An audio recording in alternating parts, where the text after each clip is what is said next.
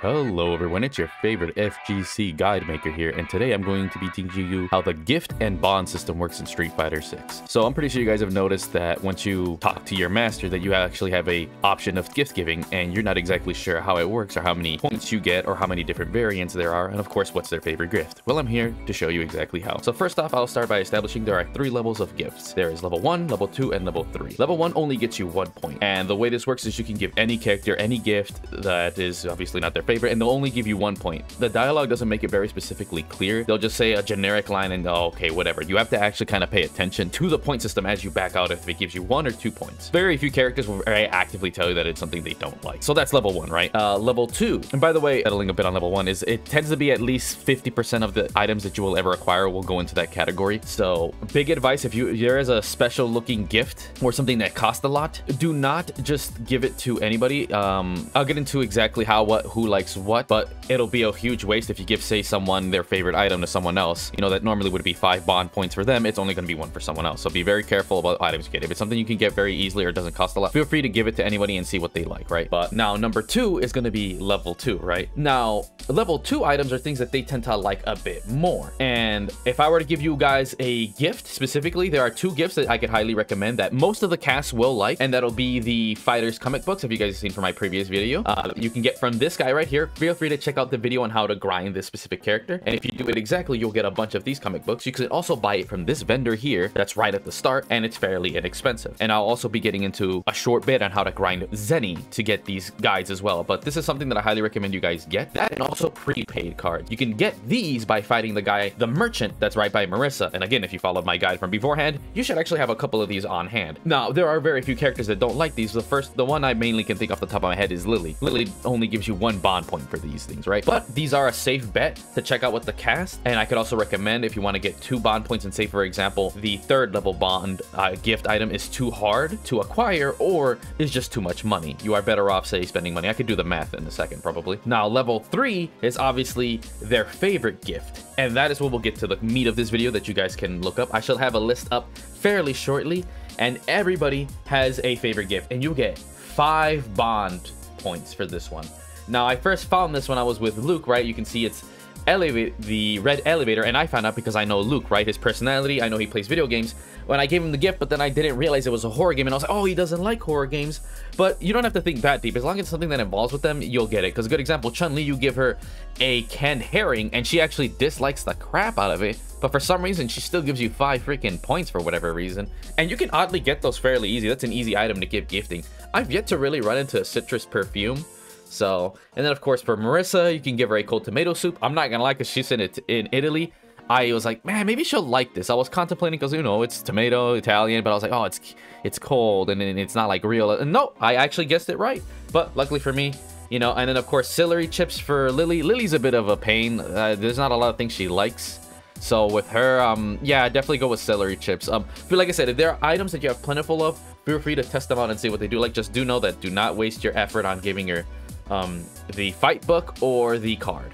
And of course, Ken's best gift is a cookbook. Now let me get into a mini guide on how you can loop some of these gifts. If you follow the guide from before, you should obviously have an easy way to get the gift cards and the fight comic books. You should, by the way, you should also be at least this far before you contemplate grinding for bond points, and that's when you get to the tournament part. And then you should unlock at least all the regions, which is Jamaica, Mexico, Italy, and of course Metro City. And you can go between these, right? If you follow the guide from before, what you'll do now is you will first go to Marissa, fight the people, and well, first get your meat. Again, if you guys know the last guide, you know exactly what I'm talking about. You'll already get some gifts. Go to Brazil, fight these people, and make sure you follow the conditions so you can get a Blanca doll and a lukewarm beer. That's already 2 favorite gifts, 1 for Blanca and 1 for DJ. Boom, done. And then you go to Jamaica, go fight these people here, and a good number of them should provide you with other gifts. More primarily, second favorite best gift for DJ is actually this Bison energy drink. So there you go. That's an easy way to level up with DJ. But you'll tend to find that the favorite gifts for these characters will always be in the area that, well, from what little I've noticed early on, that they're in. Just grinding those items, I was able to get within not even like 5 minutes, like bond level, as you guys can see. I'll have some pictures here. But now for the final guide, if you guys are truly trying to grind out money, is do the fun side quest like the Hado pizza, and of course the boards. But before you do that, do this quest right here. Go to this guy. He will tell you to go find someone else so you can get a delivery service. Go find him right here. He's right by the Hado pizza minigame. And then you just talk to him and whatever. Then go back to the guy from before. And then before you know it, you can now start ordering certain foods. And one of them, get this specific food that makes it so you get bonus money when you do these fun side mini games. Also, fun note, before you do that, fight the dudes at the stand. The one from the beginning of the game, and of course right here at the Hado Pizza, give you actually extra money just for fighting them. So fight them first. If you want, go fight the dude from the main area, because that's what you'll spawn after you're going through the areas, right? Go there, fight him, go to Hado Pizza, fight the guy, then get on your iPhone, order that food, and then go play the mini game. Preferably try to play on the hardest difficulty or normal if you struggle. And then you will notice there is a difference. Here is how much money I get beforehand, and I actually do a perfect run. And then here it is after with the bonus applied, and I actually messed up. Notice how I get pretty much either about the same as much money or more for doing that objective. Also, feel free to do other ones because it can get boring doing the same thing over and over again. But yeah, this is a great way to grind that money and then go use that money to go buy just loads of that gift at that merchant from earlier before, because you can only grind Captain Capcom for so long, right? And of course, so you can have extra money so you can go buy gifts. And a good example, like one of them, I believe by Marissa, actually has the best gift for E Honda and a bear. But yeah, that's it. And I'll put up the list again. Here's the gift guide.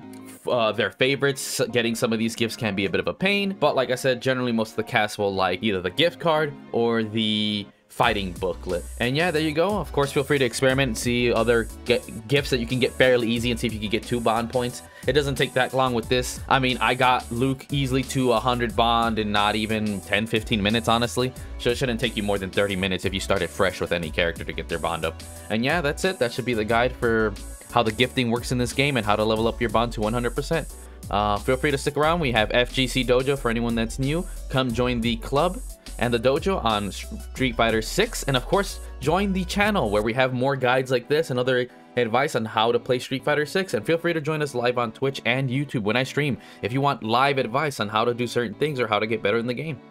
And thank you everyone, and hopefully I'll catch you guys on the next guide. Peace.